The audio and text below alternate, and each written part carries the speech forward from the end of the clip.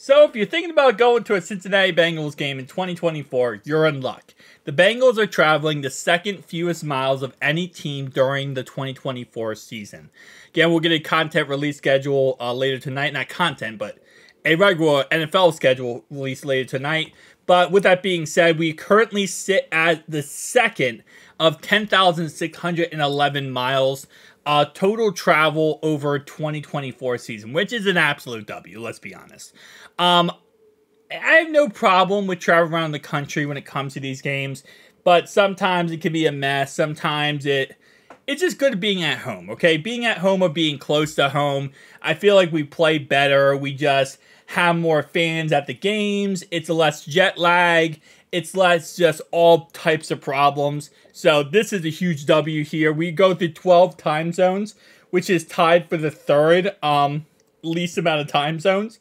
The least is 8, and then you got 10, which is Pittsburgh, and then you got a couple teams with 12, which obviously is us, and 36 for the Chargers. Now, they are on the West Coast, and there's not as many teams on the West Coast as there are like Midwest or East Coast, but still, that's kind of crazy. 36 time zones, and they're also traveling 26.8 thousand miles. Yeah, good luck, Chargers fans. You guys are about to find yourself with a new team because you're about to go out there and get, you know, a million different fan bases to take a look at you. We're sitting here in kind of the ballpark of Cincinnati here where we're not going far at all. And, I mean, if you look at our schedules, right, I mean, at our opponents, let me go ahead and pull that up real fast.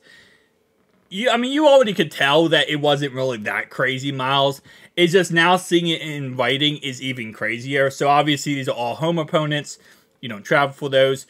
Baltimore, Cleveland, Pittsburgh, all relatively close to us.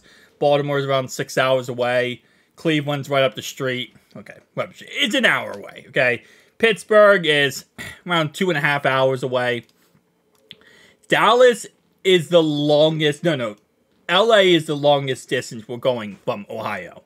Dallas is somewhat in that ballpark range. But even Tennessee, Carolina, because we have 0 international games this year, Carolina's not that crazy. Because this could have been Germany, but it's not.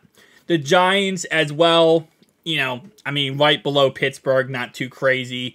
Kansas City, still a good distance, but not insane. So I like this. I think this is a huge W for us. Again, everything is marking out for this to be a Super Bowl season. 6th easiest schedule. The AFC North in general has the hardest schedule in the NFL outside of us. Everything is going correct. Joe is back. He's feeling good. He's throwing the ball good. He's looking good. Like, I'm not trying to jinx us. Knock on wood here. But this is going to be a magical year, guys. I am so freaking excited for this upcoming season. And now hearing this news, it's just like everything we're hearing right now makes me more and more excited for the season and want the damn season here. Like, bro, I want the season here now. Because there's so many positive things going on right now. And I'm just like, let's get past this like training camp, preseason, and this kind of time period right now. Because this is when injuries happen. This is when problems happen, setbacks happen. Let's just get past all this. Let's fast forward to this upcoming season so we can actually, skip all the problems and just have the fun times, which is, our season going. We play Kansas City Chiefs early. We're going to start off with the Commanders, which kind of is a trap. I don't want to say it's a trap game, the Commanders game, because it's so early in the season that I don't really think you could call that a trap game yet, just because of how early it is in the year. Right? So, like, you don't know how good they're going to be. At the end of the day, you can say, based on last year, but they also got a lot better. They got Austin Eckler.